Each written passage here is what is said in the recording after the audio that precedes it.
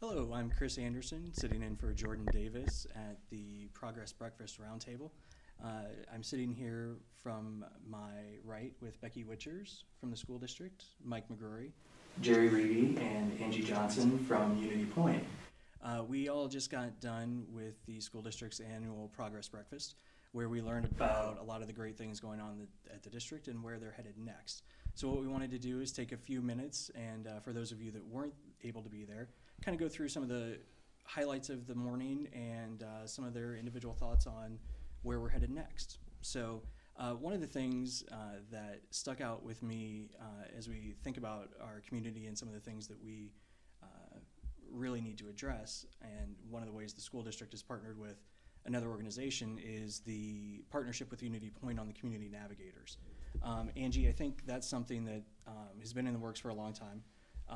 And if I understood correctly, we've just gone from 2 to 3, or we're about to go from 2 to 3. Could you kind of take a second and talk to us about what that Community Navigator program is as an overview, how it kind of came to be, and how it helps the community as a whole, including the district? Yeah, first and foremost, it's a great partnership to be able to provide those resource navigators in the school. We really look at the opportunity. We have a phenomenal school district with great educators, and we want to allow them to be able to meet their mission and vision, and that's educating our kiddos each and every day. Where in healthcare, our goal is to provide health and improve the health of the communities we serve. So this is an opportunity to take the subject matter experts and place them and connect them, those resources with the kiddos. There are one in each of the middle schools and now one in the high school. It has been a success. Our resource navigators partner throughout the community, whether it's the food pantry or it's the MCSA if there's shelter concerns. They also connect kiddos with primary care providers so that they're getting the health care that they need. And it really allows the resource navigators to work with families and kiddos and connect them with the resources that they need. So is this, and I don't know who would be the best one to answer this from you guys, how is this a self-selection thing where people come forward? Do you have some criteria that helps identify kids and families you might make sure that a navigator gets in contact with? Well, it's all of the above. We certainly have families or students that may reach out for that assistance. We also have teams in each building that work with kids that are showing signs that they may have some at-risk issues in their life, and so we're working to try and be preemptive in that and making sure they get connected to those resources.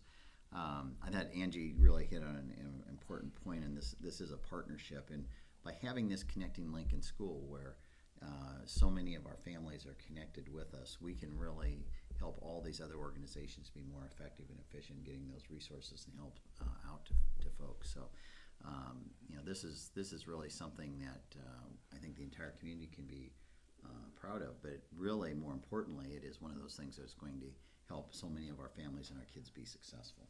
That's awesome. And that's, one thing, as, some of us look at it from the outside. I love seeing the two organizations here bring in the others as well so that everybody's using their resources to the best of their ability. And that's, I think, what makes this such a strong collaboration and a great story. So I guess the next question is, where do we go from here? So, we've got resource navigators there. What's the next step in this service vertical look like? Angie, do you have any ideas on maybe where we go next? Well, it is a partnership, so my friend next to me needs to be in agreement as well. I think mental health services is one that we see a continued need in our community. I would say that we've made huge progress with the opening of Robert Young Center at 1616 Cedar. We have mental health services at the MCSA building, and then within our clinics and hospital, along with telepsych in the ED. So a lot of great progress. However, we know, as Dr. Riibe talked about earlier today, in that early childhood stage and earlier in life, mental health services are a need for our kiddos. And the sooner that we can connect those services with them will help their future, help them be able to be in the classroom to get that education, help them learn the tools that they need to be successful in life. And so we are looking at partnership opportunities to be able to offer that mental health services in ways that it'll be sustainable, which I think is our key right now. You know, that we're a very fortunate community to receive grant funding or independent funding for services, but I think Dr. Riibe and I are both on the same page that whatever we offer, we want it to be sustainable to the future. And that sustainability is what we're looking at right now. There's a few models that we're investigating, and we're working with local and state legislative to be able to offer those. So we'll continue to work on that. Yeah, we certainly don't feel like we have to own the solution. Right. We want to be Right. we want to be part of the solution, partner with that. So, you know, if the service is in our school, if the services is outside of our school, and we help connect kids to those, the important thing is kids and families getting the services, not where they get the service Exactly. or who's delivering it. And so, you know, we have some other partners that we're also working with this in this area. And you know, Mike could probably talk a little bit about that. Some other Sure. Yeah, absolutely. Besides Trinity, we have some other exciting partnerships. One we started this year was Vera French, where we have contracted with them to bring in 2 therapists at the elementary level. Because based on the feedback we were getting from our resource navigators was a lot of positive feedback that it was really making a difference, and we were really identifying and helping kids. And their feedback to the district was, we really see a need for more therapists at the elementary level. And so we took that feedback and started to work with Vera French, and they currently do it for all the Davenport schools, put therapists in each one of their elementary schools. So they already had a model in place. It's been a good partnership for us. I think one of the things we mentioned too today, that internally what we've done too is increased our social emotional supports by adding a lot of guidance counselors. We've gone from 11 guidance counselors to 17 guidance counselors in our district in the last couple of years. So we're trying to do some things internally based on the need, not just the mental health needs, but just the social emotional needs of our students. And then also, like Jerry said, bringing in external resources too to help with that as well. So. Well, and I think, you know, as I try and step back and look at the big picture of everything you guys talk about, you know, we talk about increasing the rigor of the curriculum. I know Becky's talked a lot about that. I know, Mike, you do. Mm-hmm. And we talk about having a great experience for the kids all the way around. And so one of the things that I think this allows us to do is make sure that the kids are ready to absorb that curriculum when they walk in the door. Because as sometimes I think about, okay, well, I hear you guys talk, and I'm like, okay, well, what does that really mean, right? Mm-hmm. Like, what does that look like for an individual student? And the one thing I think back to my time at Flickinger, and I remember, like it was yesterday, this one young girl who'd come in after school to the after-school program and was sleeping on one of the pews in the hallway. And, you know, I was just kind of wandering around and, you know, kind of keeping an eye on things. And I was talking to one of the workers that works with her very closely, and I was just, you know, okay, if she's tired, kids need rest, cool. But I was just kind of curious. She's like, oh, yeah, she comes in every day and takes a nap because when she is at home overnight, she had I believe it was like a 2-year-old little brother who she would be the one responsible for getting up and changing the diapers. Now, this was like a 7-year-old first grader. Yeah, somewhere along that line. And, you know, these are challenges that are completely foreign to me. You know, like a 7-year-old being responsible for their younger sibling. And, you know, these are the things that, how would she even be thinking about reading while she's tired and having been thought about her little brother all night? And so what I love about this is we're taking the whole person.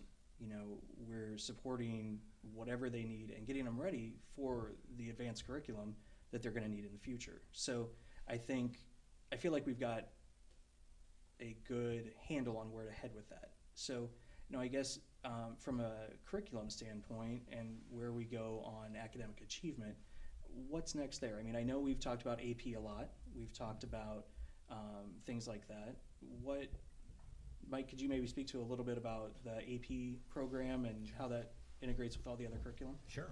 Yeah, we in our progress breakfast, we spent some time kind of updating our community on what are we currently offering in the way of AP, and then also what foundation we're trying to build to ensure our students are prepared for AP. So one of the things we've added the last couple of years is a pre-AP courses going from 5th grade through 11th grade. And what I think has amazed everyone in our district is how much our students have embraced those opportunities. The results we're seeing, for me, it exceeds what I thought as quickly. I can't believe we've gotten there as quickly as we have. Some examples are we went from not being even placing in AP, and now we're one of the top AP schools in just in less than 5 years. But on top of that, what's really important is students having success. And so what our statistics show is that they're not only taking more rigorous courses, they're having a lot of success as well. And so their scores are some of the highest we've had in the last 5 years. We're right there at the state average in scores. And so we're really proud of our kids because what we're seeing already in pre-AP is the number of students taking those rigorous courses have increased dramatically even in the last 2 years. So like the 5th graders that took pre-AP last year, there's a lot more now that are in 6th grade that are taking pre-AP. So I think our students are really buying into the concept that this will help us not only in high school, but it's going to really help us for our future. And I've come to realize that students oftentimes and parents oftentimes respond to these opportunities. They may not know about them, but if they're presented and available, they will definitely take advantage of them, and that's what we're seeing right now. Cool. And that's one thing you talk about pre-AP classes in 6th grade. I remember, I'm not that old, but I remember we didn't even start talking about that stuff till 8th grade, right. 9th grade. You know what I mean? Like that was, you were taking algebra in 8th grade, I think or no. 9th probably. No, I think we started in 8th did so you? that you could take AP Calc at your senior year. Oh yeah. It was something like that. I remember 8th grade we had to start planning if we wanted to take AP Yeah. Calc. And you're talking 6th grade. So, Right. I think that shows, and, I think about watching my son Wyatt, who's a 1st grader now, the curriculum that he's doing is so much tougher at 1st grade than what I remember doing. Now, I could have different glasses on now, but holy cow. Probably bifocals. I think I need them. Yeah. Well, and I think the content, the rigor of the content is important, but maybe even more important than that is that we are getting kids that see themselves as confident learners. And in today's marketplace, as we're trying to prepare kids to be the workforce tomorrow, you're going to have people that continually can learn and have the confidence that they can learn. And what we're seeing, regardless of the school, we have certainly some of our higher poverty schools, we're seeing a tremendous amount of kids taking these AP courses. And what's more important to me than the scores are the fact that you have kids saying, I'm really confident I can do this. I have great hope that I can do more in the future. I want to do more in the future. That really speaks well for what's happening with these. So it's a multi-front avenue that we're approaching with this, and I think I really take my hat off the teachers that are taking this on, and not only challenging kids but challenging themselves, because this is rigorous. Yeah. And it's not only they're having to learn some new skills, and that's a good thing for our schools and for our community, and particularly our kids. Yeah, I will say, Becky, this something you had. Could you guys slide the mic down for? Sure. Upstairs in the breakfast just a little bit ago, Becky led us in a little bit of a. Are you smarter than a 5th grade student that's currently enrolled in our AP math? Yes. Yeah, and how'd you do? Well, I was busy at the moment. I did see a division equation that had a couple of fractions in it. I felt confident I could have got it had I sat down. Sure. It might have taken I think a pen and paper I would have gotten there. But the scared faces in that audience, I think, said it all. So could you kind of talk about the background on why you used that as a tool and what it represented? Well, I think it's good to communicate with the public on what is actually going on in our classrooms.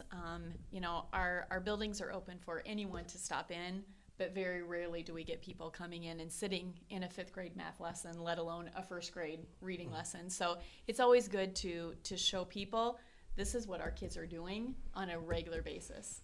And it was fun to see them squirm because not a lot of hands were up there. Yeah, I was definitely glad I wasn't sitting down with the pen and paper, Right. because Yeah. I would have been squirming. I would have gotten there. I would have struggled a bit. Well, the neat thing is too, we have options, we have choices, and hopefully that theme was carried through this morning, and we have curriculum choices as well. So currently our elementary uses Journeys, which is by Harcourt Publications, and as you talked about a little bit with your son, that's our ELA curriculum for elementary. It has opportunities for learning and strategies. It's based on 120 minutes a day, so kids are getting direct instruction, they're getting small group instruction, a lot of resources and strategies for teachers to implement in the classroom. Middle school uses their ELA curriculum is called Collections, and it is challenging as well. That just happened 2 years ago, and this year we embarked on STEM Scopes, which is our new science curriculum, and that is aligned with the NGSS standards, which is this national science standards, and that's been a great discovery. Teachers just started teaching the science curriculum when we entered back in August. So we have curriculum is there. Teachers feel comfortable with it, and they feel confident with it, and it's allowing our students to take a hold of this too. One thing that I hear out in the community, and I think what you just said actually addresses this really well, is there's always kind of this conversation about is it better to have a set curriculum or let a teacher kind of tailor it for the student? And what I love that I hear about this is the answer is not either or, it's both. It's have some curriculum and give the teachers the tools to apply it for each individual student. And that sure seems like the winning equation there. Absolutely. I mean, it's not this or this, it's and. And having been in the classroom for 16 years, I did not know everything, so if I had to create all of this on my own, there would be gaps. So teachers need resources that do the work for them, and then they have options to pick and choose and select based on the content that they're covering, the standards, how in-depth they need to be, and also,